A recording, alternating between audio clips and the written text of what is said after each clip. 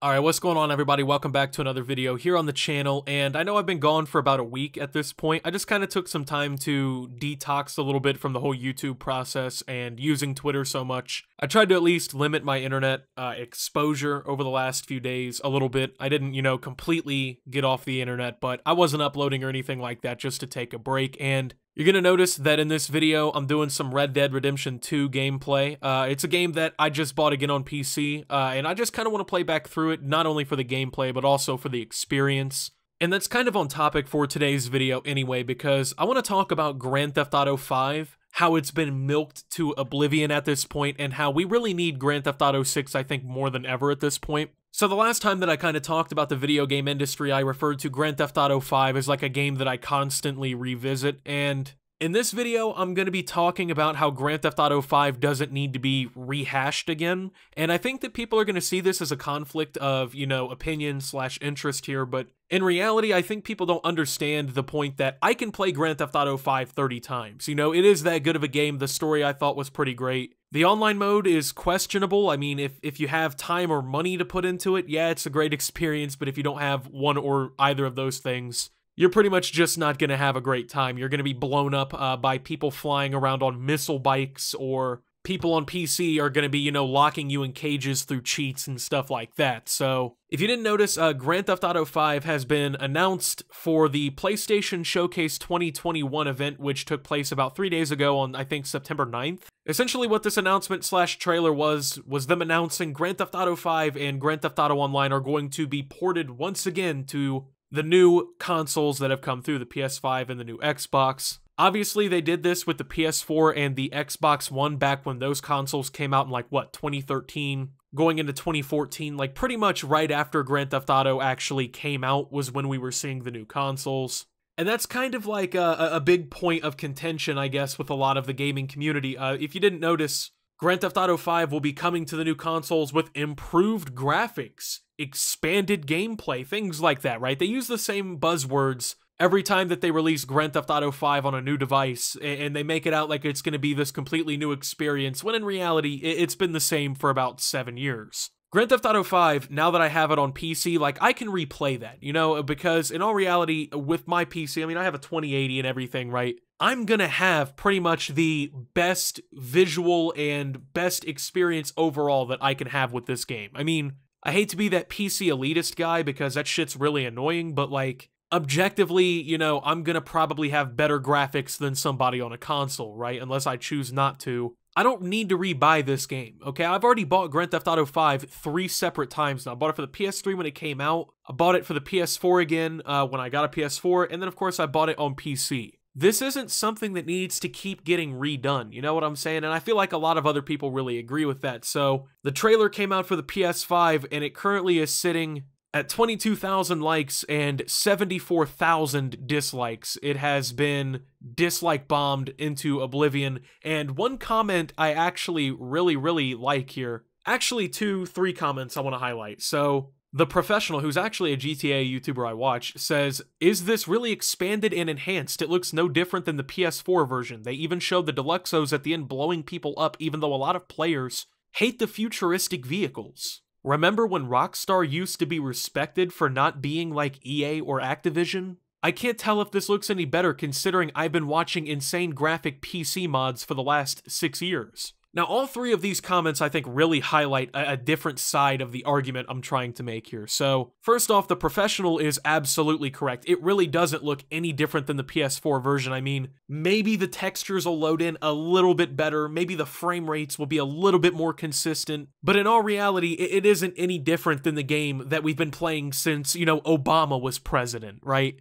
This game has not fucking changed in 7 years. Sure, they've added updates, they've added heists and whatnot. They've done the cool stuff, right? They've got the content that keeps you coming back. But has the game really been expanded and enhanced? I would never argue that that's the case. You know what would make it an expanded and enhanced reason for me to play Grand Theft Auto 5 again? Another reason for me to purchase something with Grand Theft Auto 5 is if they dropped the story mode DLC that people have been wanting since the game came out. And it's getting to this point, man, where it's this, I think, would be the saving grace for Grand Theft Auto 5 as a game. If they dropped a campaign an extension, you know how I guess Grand Theft Auto 4 had like the Ballad of Gay Tony, and then it had like episodes from Liberty City, I think. No, I might be wrong on that, but it had like the biker expansion part 2. That was such an incredible addition to that game. The fact that they added all of that stuff to the game, and I'm pretty sure it added in new radio stations, and it, added new characters and missions and things like that. That's the kind of content that people really, I think, are looking for. I guess, it's proven somewhat wrong by the fact that Grand Theft Auto 5 is the most profitable piece of entertainment ever created, and the online mode still pulls in so much money that they can delay any future Grand Theft Auto game infinitely at this point.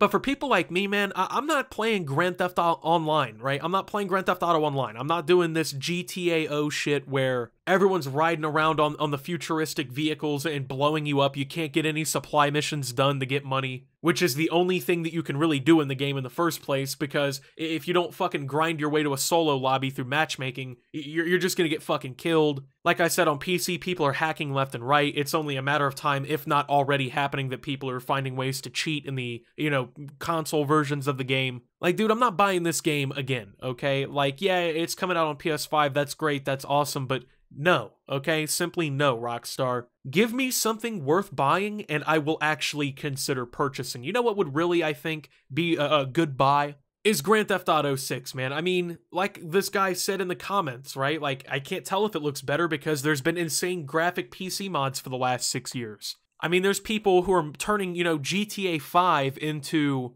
this hyper-realistic 4K experience that completely graphically triumphs any original part of the game. It's getting to the point where the shit looks like real life. Like, they're not graphically expanding beyond that, especially with like a console version of the game where a lot of the times, people can't mod shit, right? They can't go it through with modding. Well, they can, but it's a lot harder, or I guess more tedious, I should say. And like, you can see the disappointment in these comments and in these dislikes and in all the videos that people are making, talking about this, because it's fucking ridiculous. Rockstar makes some of the best video games of all time. Like, everything they drop is a hit. They do a great job. They are, the penultimate games that come out that year a lot of the times, but like, this is just getting to the point of not being acceptable, right? This is like Bethesda releasing Skyrim for, a Nestle water bottle. Like, people have been clowning them for a decade for that shit, and, it's getting to this point where Rockstar's going down that path. I get it's profitable, but man, can we just get GTA 6 already? Like, everyone's waiting on it. Even the people playing GTA Online, they're like, dude, I wish GTA 6 was out right now. I would be playing that shit. And it's like, they don't even have to shut down GTA 5 Online, right? Because I really think that Grand Theft Auto is like such a popular online game anyway, that like, they could deadass just have GTA 5 servers and GTA 6 servers and still be making shit tons of money. Because there will be the people who stick to Grand Theft Auto 5, and there will be the people who move on to Grand Theft Auto 6 and, spend $60 or even more for you guys without buying the same game for the 4th time. But it is a smart, business decision for Rockstar here, right? They get to release the same game repeatedly and make, as much money as they want. Absolutely, you're going to think that that's the best route, but as a consumer, it just, can't be justified buying this game again. I just can't go through with it. Like, watch this trailer, okay? This is, by the way, I know it's not labeled, but this is the new PlayStation Showcase 2021 trailer. You're watching this right now. Please tell me what about this looks any different than even what released on the PS4. Like people have said. There's literally no difference. This is the same game. It barely looks any different. It's barely, any visually more improved. It's just yet another way for Rockstar to put the same product out and make even more money. And I'm just not feeling it, man. And a lot of other people aren't either. So I don't know if this is going to be the wake-up call that finally tells Rockstar to release Grand Theft Auto 6, or at least give us a fucking update on it, but I would say that this is a pretty strong reaction from the community. People are not really enjoying the antics anymore, so hopefully maybe we can get an update on a new Rockstar game for everybody to play, right? Because the thing is they've obviously abandoned Red Dead Online for GTA Online. I mean, let's be real.